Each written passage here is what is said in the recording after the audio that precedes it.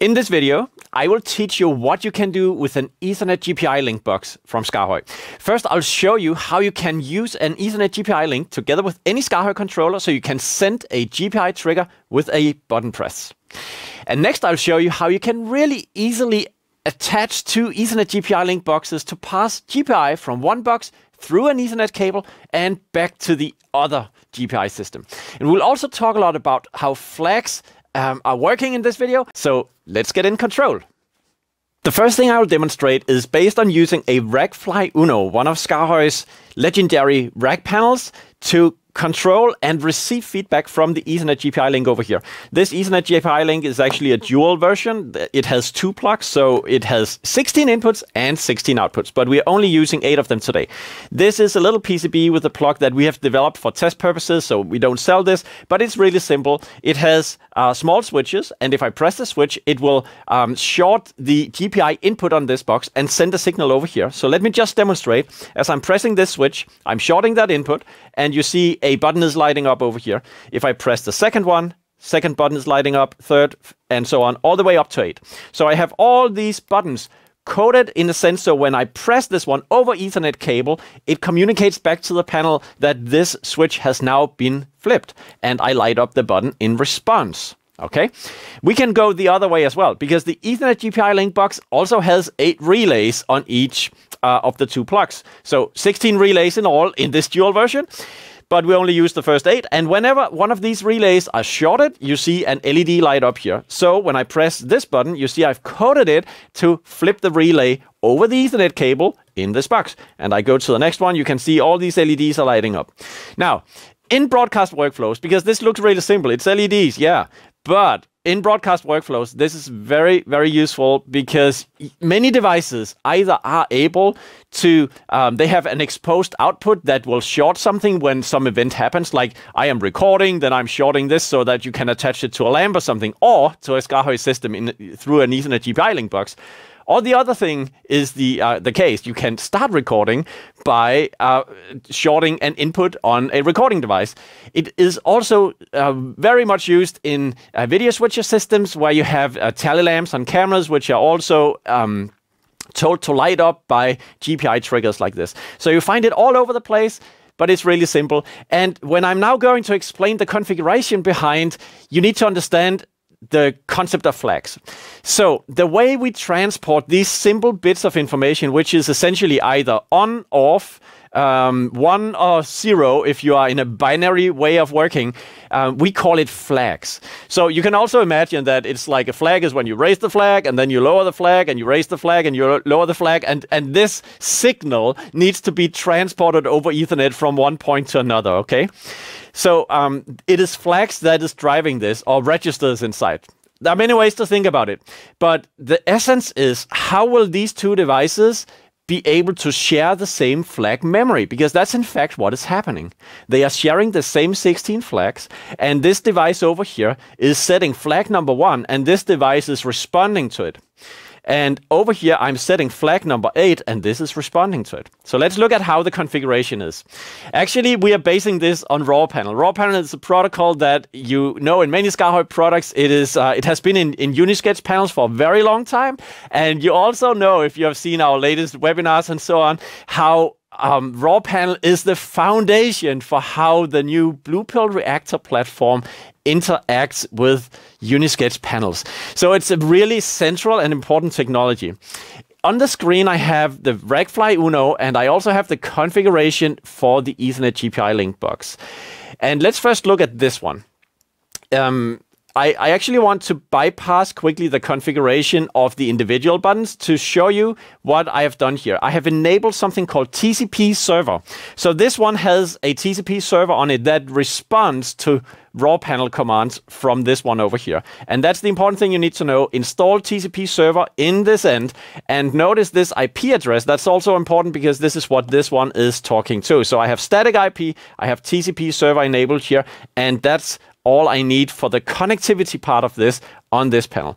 If I go to the ETH-GPI Link box on the other side, and we study the connectivity down here, you see that I have enabled UniSketch raw panel device core on this one, and I'm pointing it to the IP address of the fly uno. So now this one will connect to this one, and then they will share the same flag memory.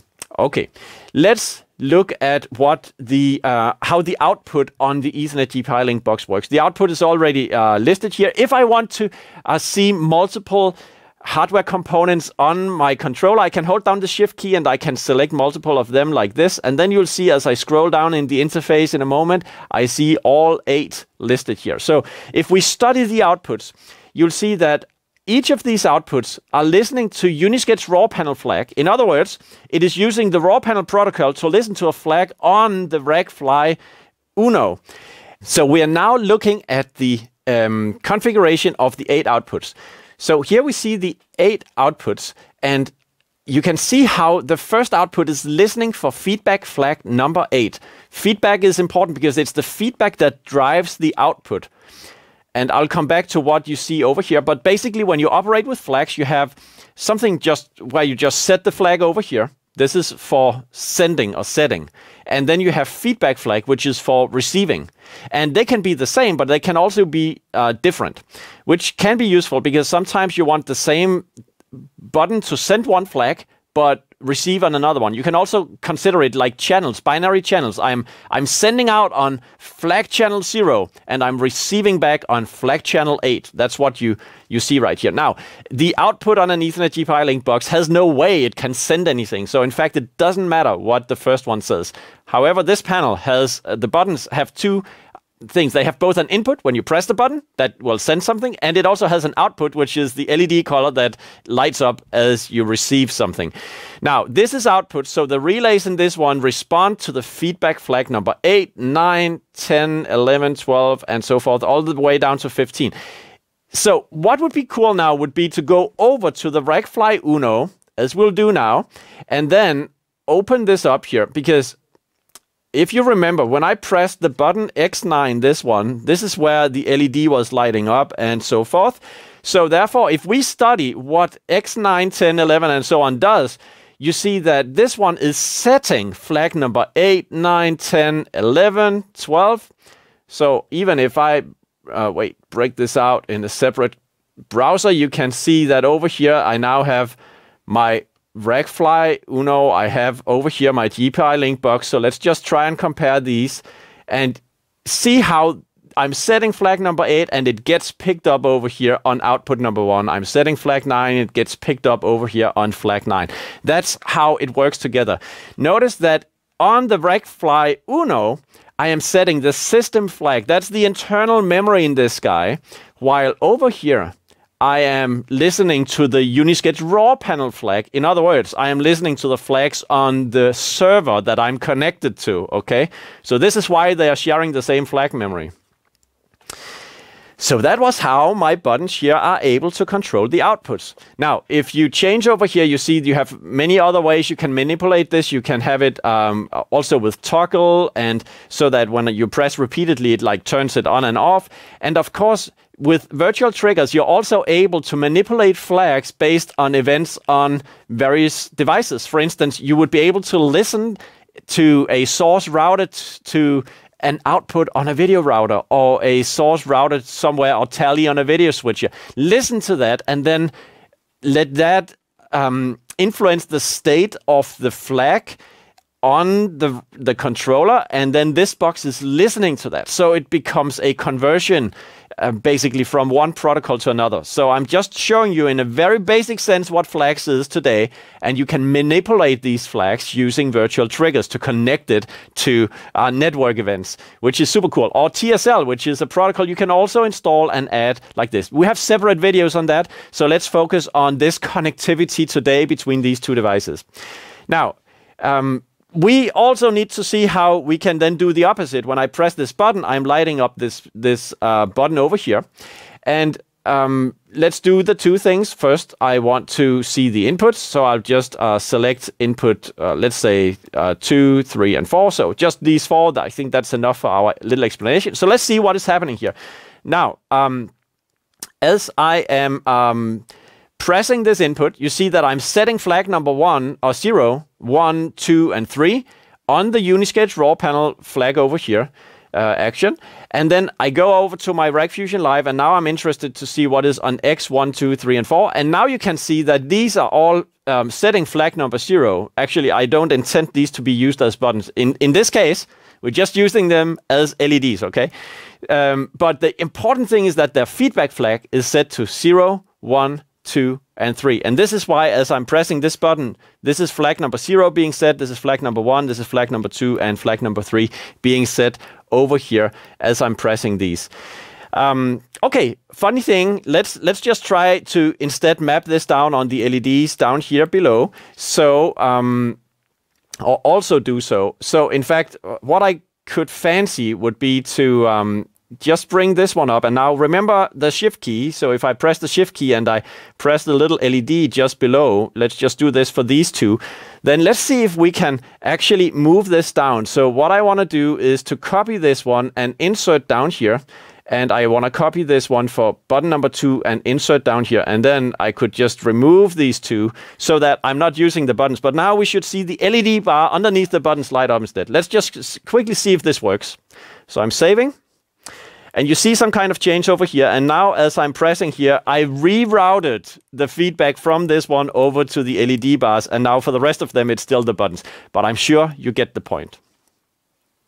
In the second part of the video, I will basically change the server part from the Ragfly Uno to another Ethernet GPI link.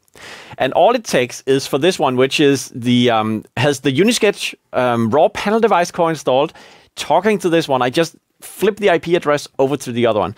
They are both fitted with default configurations, but let's first inspect this one. So what I'll do is I'll take out the USB cable that is being used for firmware updates and various configurations. So I'll just bring it over here, and then in my firmware updater from SKAARHOJ, I will now press local config because it's probably on the same network. So a few things that I want to notice is that I have this IP address 200 for this device. Let's just zoom out a little bit here.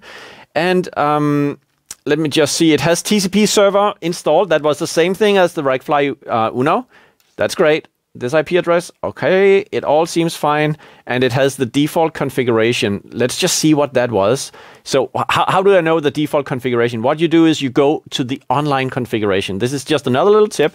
You see, for the Ethernet GPI link, there's quite a bunch of default configurations. These are all, the blue ones here are all configurations we provide that has a little description where you can read what they do and what they are set up to do.